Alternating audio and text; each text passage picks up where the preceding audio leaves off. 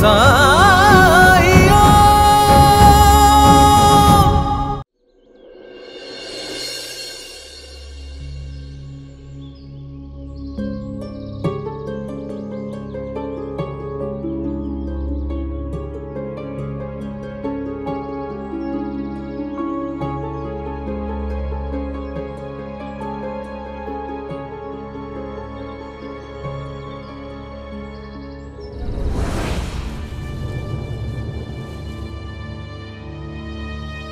कैसे आ गई?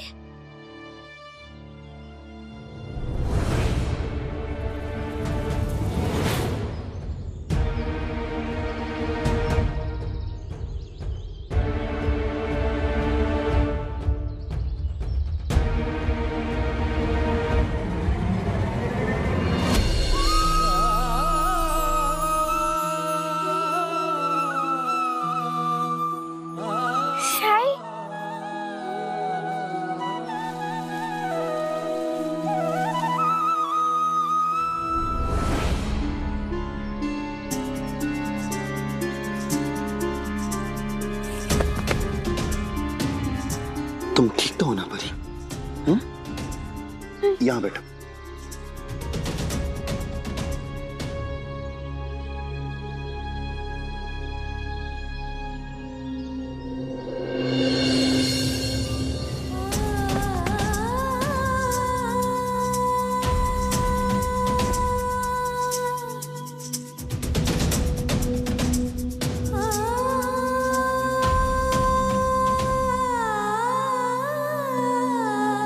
बैठो।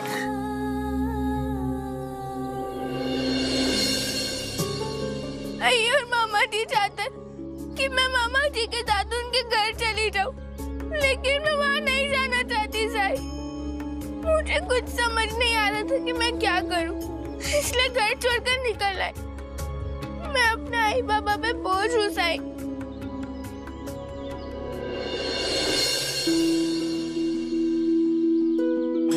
श्रद्धा और सबूरी रख, देखना सब ठीक हो जाएगा।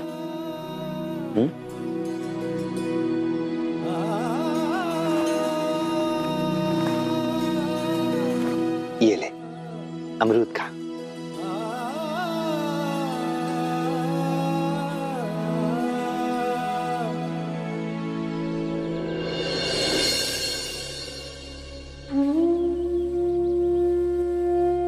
लेकिन मैंने तो शिवरात्रि का व्रत रखने का फैसला किया था और आज तो शिवरात्रि है, मैं इसे खा कैसे सकती हूँ?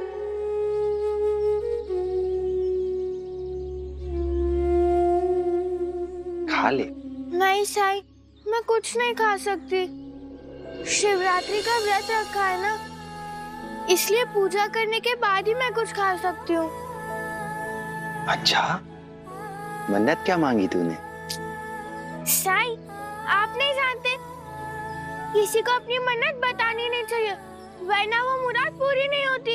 ऐसा होता है? हाँ, लेकिन साई, मैं पूजा कैसे करूँगी? अगर मैं पूजा करने वापस अपने घर गई, तो आई मुझे अपने मामा जी के साथ भेज देगी। अब आप भी बताइए ना साई, मैं क्या करूँ?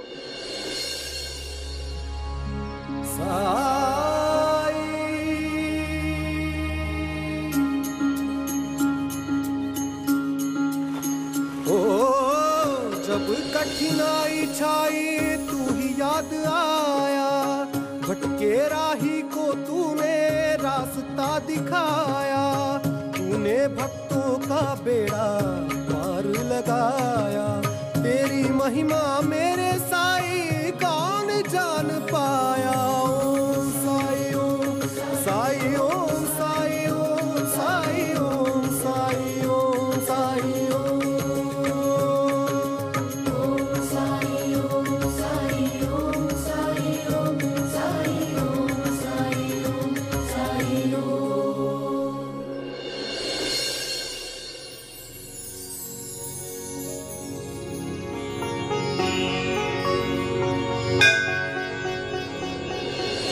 मनुराया तव शरणं मनुनाथा तव शरणं, मनुराया तव शरणं मनुनाथा तव शरणं, त्रिगुणात्मका त्रिगुणातीता त्रिभुवन पालक तव शरणं। त्रिगुणात्मका त्रिगुणातीता त्रिभुवन पालक तव शरणं। शाश्वत मूर्ते तव शरणं शीत सुंदरा तव शरणं। पंचानना हयवाहना शेषभूषणा तव शरणं। भक्तपालका तव शरणं भक्तरक्षिता तव शरणं। भक्तवत्सला भक्तपालका भक्तदयाळा तव शरणं। भक्तवत्सला भक्तपालका भक्तदयाळा तव शरणं। भक्तवत्सला भक्तपालका भक्तदयाळा तव शरणं। काका, खंडोबा जी और शंकर जी का क्या संबंध है? खंडोबा जी भी शंकर जी के ही अवतार हैं बेटा, इसलिए तुम खंडोबा जी की पूजा करके भी अपना उपवास तोड़ सकते हो। तो छिपरी दीदी, मैं चलता हूँ, मुझे उद्धव से मिलने जाना है। ठीक है।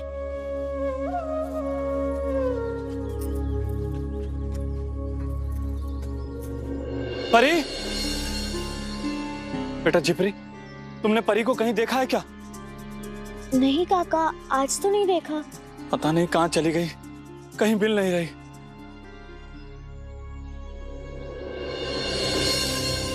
पता नहीं भीमा, आज सुबह से क्या हो रहा है। मैं साई को भी सुबह से ढूंढ रही हूँ, तो मुझे भी नहीं मिला। और अब आत्माराम काका परी को ढूंढ रहे हैं। अरे वो परी है, परी। पक्षी देखे नहीं कि उसके पीछे होली। और साई, वो तो कहीं ना कहीं किसी की मदद कर रहे होंगे। तुम्हारी बात सही है भीमा, लेकिन साई जो सुबह दिया जलाता है वो भी वैसे का वैसा ही था। हाँ, तो हो सकता है शायद ध्यान लगाने जंगल में गए हो अंधेरे में। पहले भी तो जाते रहे ना ऐसे बिना बताए। हाँ, ये तो है। फिकर करके। परी, परी, यहाँ पर भी नहीं है।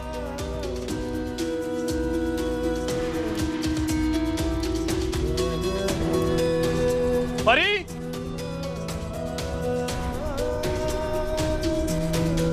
आपने मेरी बेटी परी को कहीं देखा है क्या? नहीं देखा। परी, परी,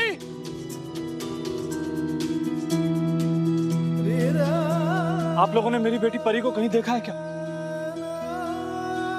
परी, परी मिली? नहीं।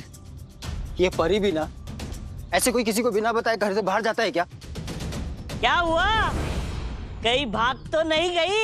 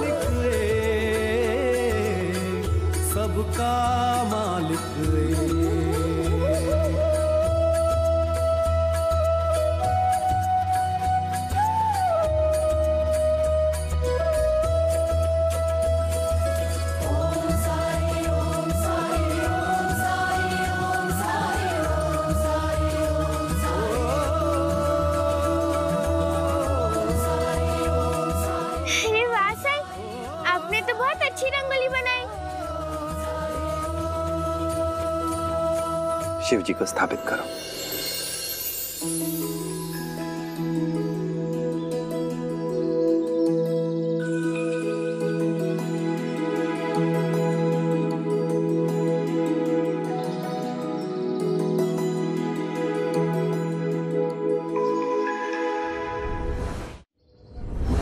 आने दो उसे, आज मैं उसे सबक सिखा के रहूंगी। बिना पूछे वो फिर से घर से बाहर कैसे जा सकती है?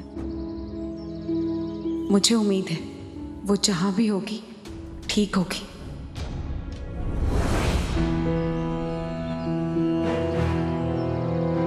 हरिओम, तुम दोनों ने उस लड़की के बनाए चित्र को ढकाया कि नहीं? जी सरकार। शाबाश। गोकुलदास जी पहली बार आ रहे हैं शिरडी में निरीक्षण के लिए। वो है नास्तिक आदमी। अगर उन्होंने उस चित्र को देखा होता तो उनको बिल्कुल प्रसन्नता नहीं होती, समझे?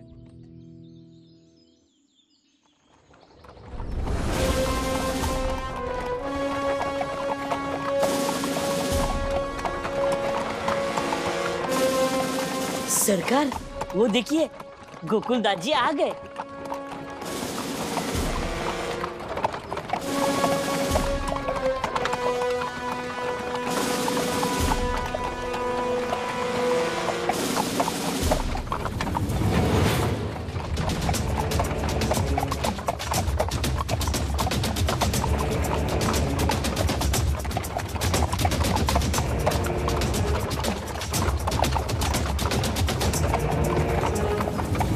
आइए आइए, पधारिए पधारिए।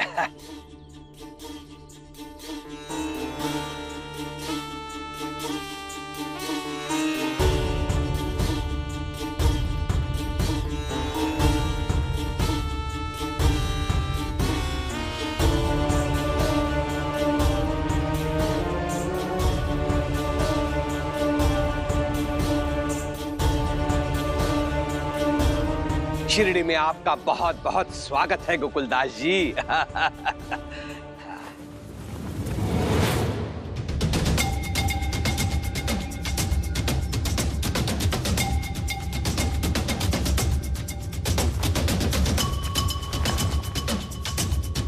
धन्यवाद, पर इसकी कोई आवश्यकता नहीं थी। ऐसे कैसे आवश्यकता नहीं थी?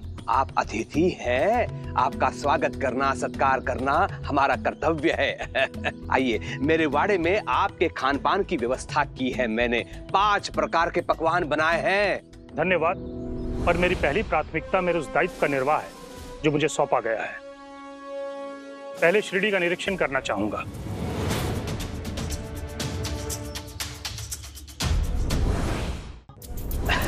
अवश्य अवश्य, साहब की नेपाल खिला।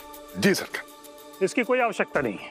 कुलकर्णी जी, मैं यहाँ निरीक्षण करने आया हूं। पालकी में बैठा व्यक्ति हमेशा जमीनी हकीकत से दूर ही रहेगा, और यदि निरीक्षण में किसी भी जगह को समीप से नहीं देखा, अनुभव नहीं किया, तो फिर उस निरीक्षण का क्या लाभ? इस व्यक्ति को अपने पक्ष में करना टेढ़ी खीर सीधी होने वाली बात है मेरे लिए। आप मेरे साथ चलेंगे ना, गांव दिखाने के लिए? हाँ, विस्तार से सब कुछ समझाने के लिए। अवश्य अवश्य, आइए।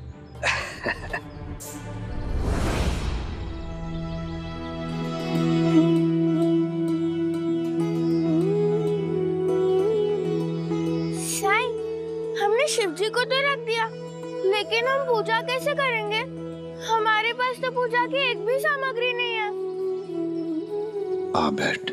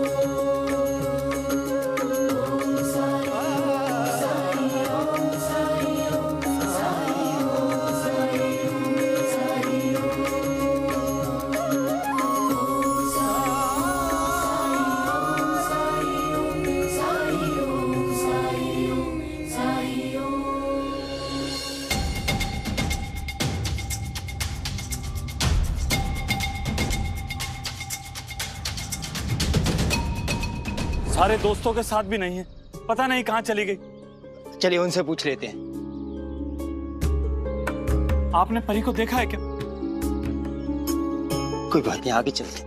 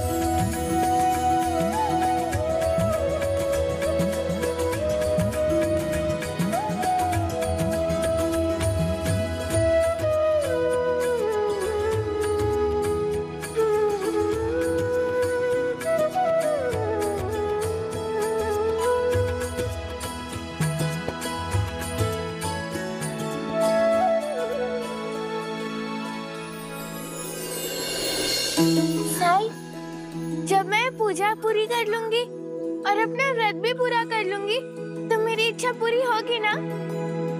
जरूर पूरी होगी तुम्हारी इच्छा, बस तुम श्रद्धा और सबूरी रखो, है ना? मैं जानती हूँ साई। और आस्था, ईश्वर में हमारी आस्था, ईश्वर में हमारा विश्वास किसी भी विधि विधान, किसी भी कर्मकांड से अधिक महत्वपूर्ण होता है। हाँ, उपवास ईश्वर को प्रसन्न करने का, उनसे आशीर्वाद प्राप्त करने का एक माध्यम हो सकता है, पर भूखे पेट भजन नहीं होते, ये भी कहा गया है। तुम भूखी थी, कमजोर थी, खाना खाना चाहती थी, पर केवल इस डर से खाना नहीं खा सकी कि अगर तुमने उपवास तोड़ दिया तो ईश्वर प्रसन्न नहीं होंगे और तुम्हारी मनोकामना, तुम्हारी इच्छा पूरी नहीं करेंगे। पर जानती हो परी, भगवान तो सिर्फ भक्ति के, भाव के, आस्था के भूखे होते हैं। उन्हें बस सच्चे मन से याद करो और वो प्रसन्न हो जाते हैं।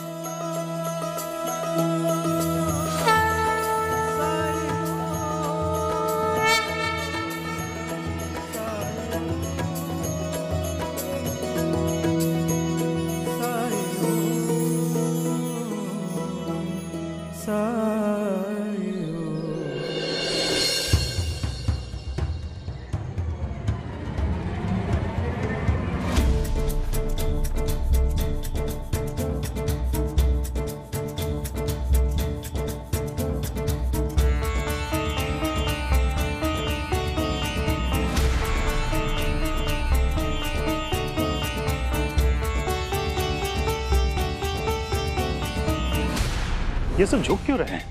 ये सरकार से बहुत भावनात्मक रूप से जुड़े हुए हैं मुझसे, मेरा सम्मान करते हैं सब। हाँ, सरकार इनकी भलाई का बहुत ख्याल रखते हैं। हमारे सरकार बहुत दयालु है, दयालु। हरिओम हरिओम, इनकी देखभाल करना मेरा कर्तव्य है कि नहीं? हाँ हाँ। आप आइए, आप आइए, आइए गोकुलदास जी। ये है हमारी चावड़ी और देखिए, ये है गांव का मारुति मंदिर। कुलकर्णी जी, हाँ, मुझे इन मंदिरों को देखने में कोई दिलचस्पी नहीं है, चलते रहिए। हाँ, वो तो मैं भी जानता हूँ, लेकिन रास्ता समझने में मंदिर ही काम आते हैं। जैसे मंदिर से दाएं मुड़ो, बाएं मुड़ो। आइए आइए।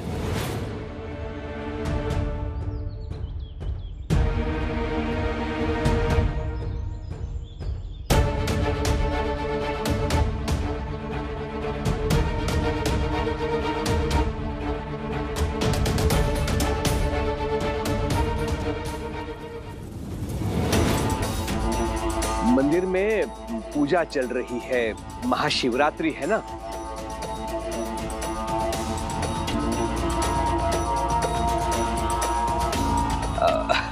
वैसे रास्ते में ऐसे भीड़ नहीं होती है। कोई समस्या नहीं है, पर मुझे ये समझ नहीं आता लोग पत्थर की पूजा क्यों करते हैं।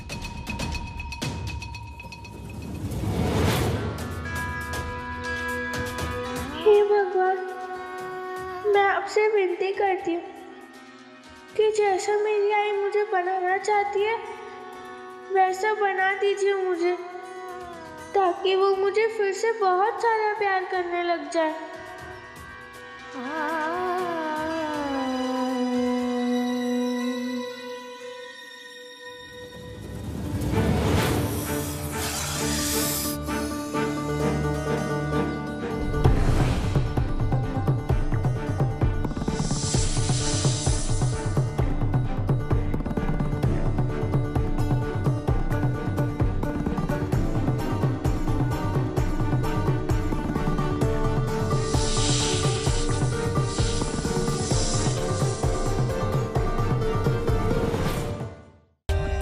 For more updates, subscribe to our channel, click the show links and enjoy watching the videos.